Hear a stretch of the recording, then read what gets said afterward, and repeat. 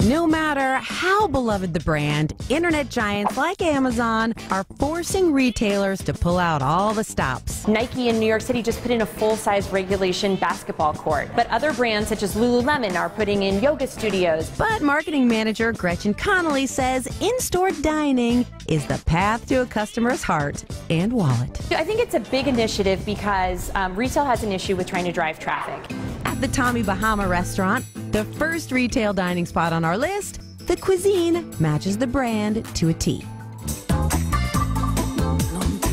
Well, at Bahama, we want you to live the island life, and that goes from your apparel to what you eat and what you drink. Think fresh seared scallop sliders and ahi tuna salad. The appetizers start at around $12. And the bar has its own advantages. That's beautiful, thank you.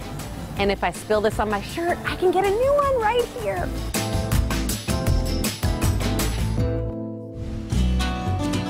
Next up, we're ditching the Mai Tais for kayaks, fishing, and hunting gear at outdoor retail giant Cabela's. Check out the bears, raccoons, and elk at their wildlife museum. Then taste the wildlife at their Cactus Flats Cafe.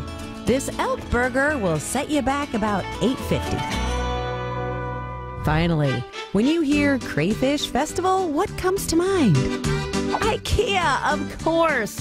Okay, well, besides their yearly crayfish feast, IKEA's massive restaurant serves up sandwiches and Swedish meatballs. Just have a side of meatballs, please.